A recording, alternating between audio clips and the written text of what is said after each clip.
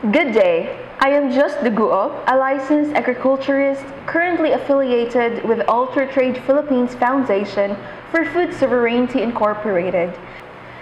Today, I'm going to discuss with you soil fertility and management. Maybe some of you are confused between land and soil. So what really is the difference?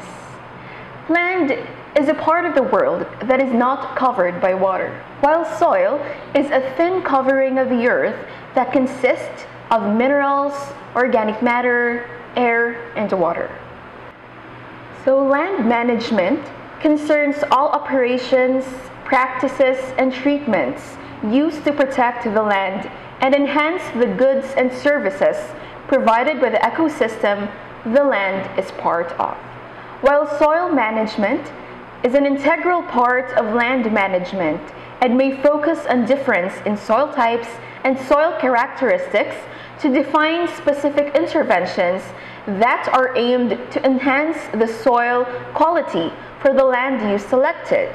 So when we talk about land management, it covers the entire location, while for soil management, this focuses on the soil operations alone, depending on your purpose of land use. For example, maybe it will be for crop production, for aquaculture, or for livestock raising. So the goal of soil management is to protect soil and enhance its performance so you can farm profitably and preserve environmental quality for decades to come. So it emphasizes sustainability. So why is it important for us to protect the soil? Well, because soil is the basis of farming. Soil protects the quality of drinking water, air, and wildlife habitat. A healthy soil can filter and decompose organic substances such as manure, agricultural chemicals, and other compounds that can pollute air and water.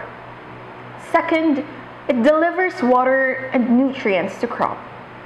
And third, it physically supports plants. Next, soil helps control pests.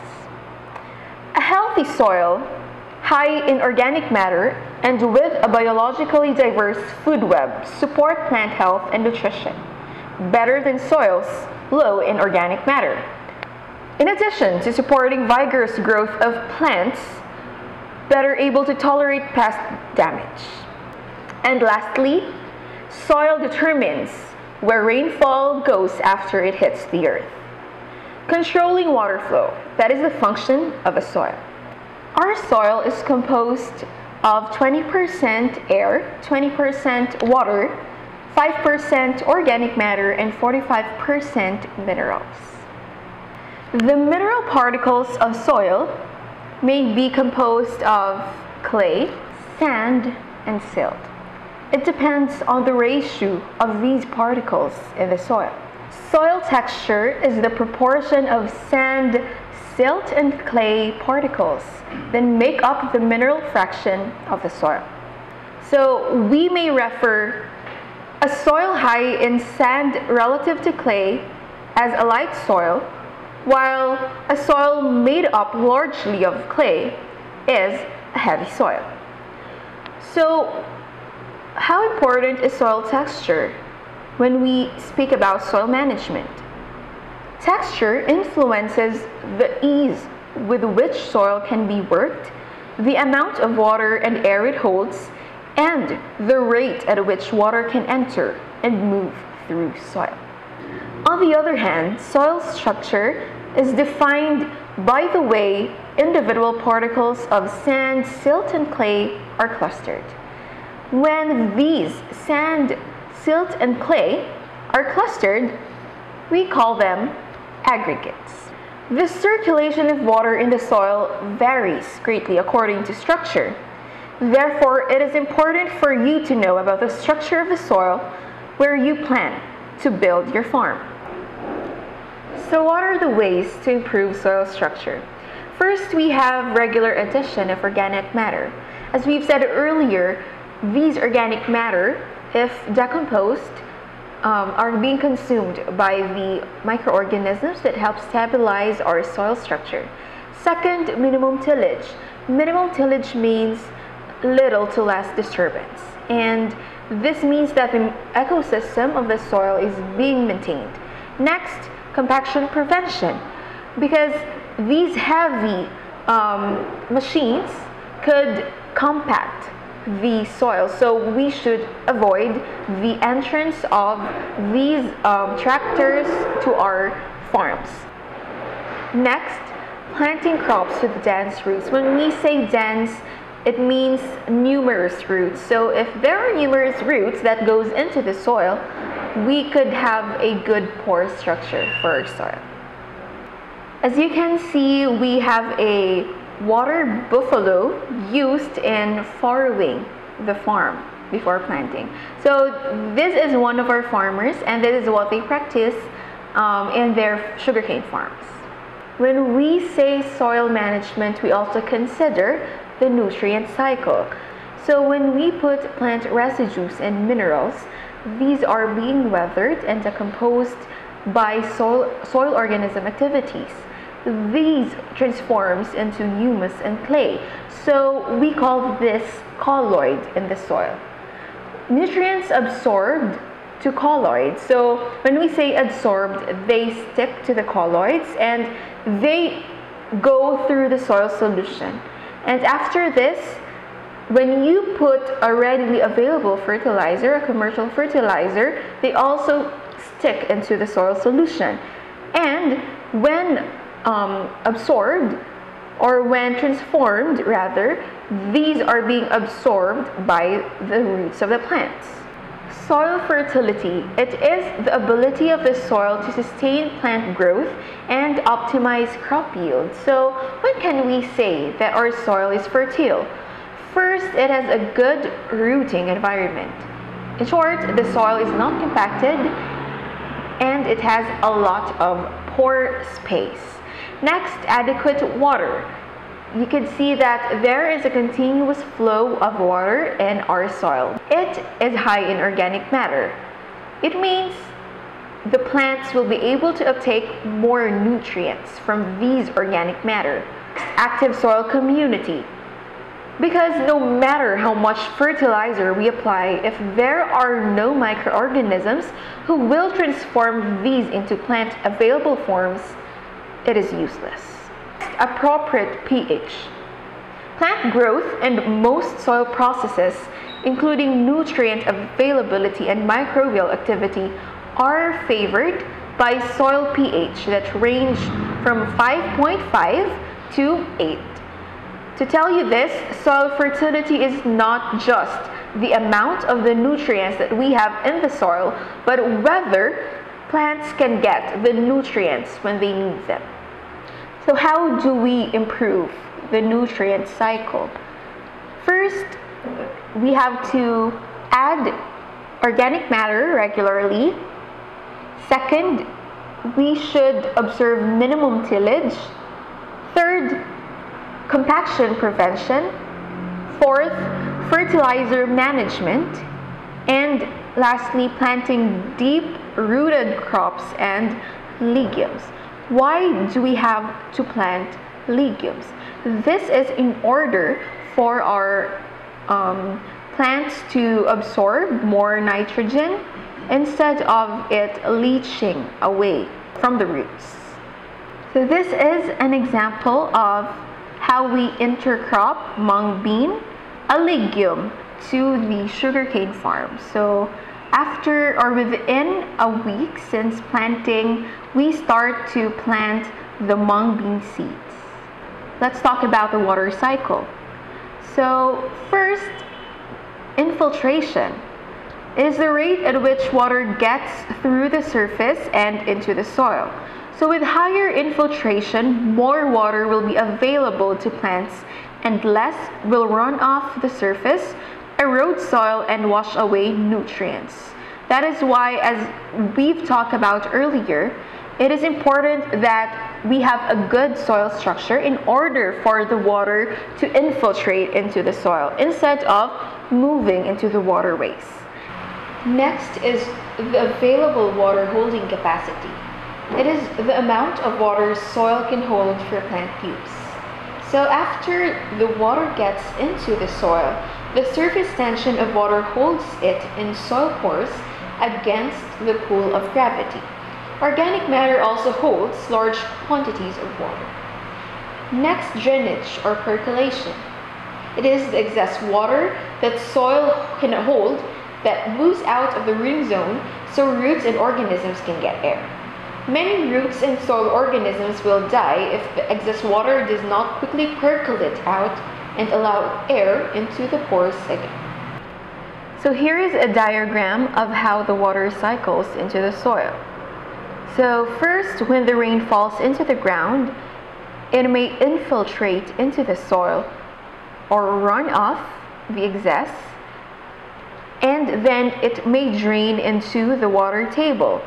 So the water table is the depth where soil is always saturated. So the first picture is what we call a saturated soil, wherein all pores are filled. Next, after a few days, there may be evaporation or transpiration. So we call the remaining water in the soil as a filled capacity. It is when about 1/2 of pores are filled. As you can see, the water table is still saturated. Then, if there are weeks of drought, you can say that your soil is on its wilting point because plants can't extract the remaining water because the roots no longer reaches the water table. So how do we improve water availability? First is the regular addition of organic matter. Next is trash mulching. So mulching is when we spread the trash on the crop residues on the soil where we removed these crops. So we place this in order to retain moisture and avoid direct heat from the sun. Next is compaction prevention. In order for the water to flow freely into the soil. And next is erosion control.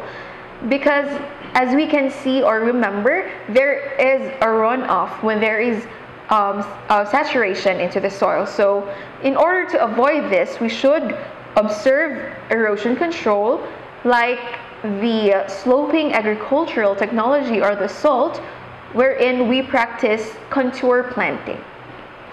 Here is an example of trash mulching. On the left side, the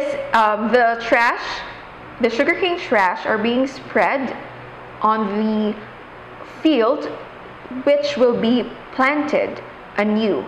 And on the right side is a ratoon sugarcane being piled with the trash to maintain its moisture and ecosystem. Next, let us talk about the soil ecosystem. It is constituted by dynamic, interactive abiotic or the non-living and biotic compartments, the living organisms, which are dependent on major key factors like water and light. So a perfect example is the soil food web. We should maintain the ecosystem in order for these organisms to survive or become predators of the natural enemies of these plants. Now, what are the ways to improve the soil ecosystem? First is regular addition of organic matter. Second, no burning or removal of crop residues from the field.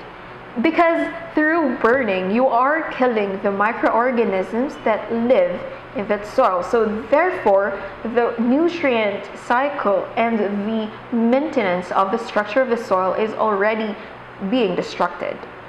Next is increased diversity. And examples are, you may practice crop rotation, green manuring, or companion cropping. And lastly, no application of toxic chemicals, because it is just like you're killing these microorganisms. Here is an example of how you could maintain the trash in your farm. So if you worry about the pests that might get attracted into the farm, you need not worry, because you could easily decompose these trashes by using a concoction or a natural fertilizer. So in summary, this is how we manage our soil. First is regular addition of organic matter. Second, minimum tillage. Third, compaction prevention. Fourth, planting legumes and crops with dense and deep roots. Fifth, fertilizer management. Sixth, trash mulching. Seventh, erosion control. Eighth, no burning or removal of crop residues from the field. Ninth, increasing diversity. And 10th, no application of toxic chemicals. So these practices are applicable to all, especially those with big farms. But the question is, how about for those who have limited space or practice vertical gardening? Do they really need to follow this? I could say it's a yes, because you are also encouraged to manage your soil, especially that you also need to ensure the cycle of the soil is efficient, that the nutrients are being taken by the plants, and there is air circulation. So as urban gardeners, you may practice trash mulching or covering your crops in pots with rice straws or sawdust, but make sure that it is already dried. Next is increasing diversity by planting of companion crops or plants that could help avoid pests. For example, these marigolds or these tanglad. Okay, next is no application or spraying of chemicals, because not only that it affects your health, but also affects the number of the soil organisms. And also fertilizer management. Make sure that you do not add excessive fertilizers, may it be organic or synthetic, but we highly encourage you to use organic fertilizers because it could enhance the soil structure. Next is organic matter addition. So you may add your non-oily food wastes. You may let it decompose and mix it into your soil. You determine how your soil performs. Through your management choices, you change the structure, biological activity, and chemical content of soil, and you influence erosion rates, pest populations, nutrient availability, and crop production. This is the end of my presentation. Thank you so much for listening.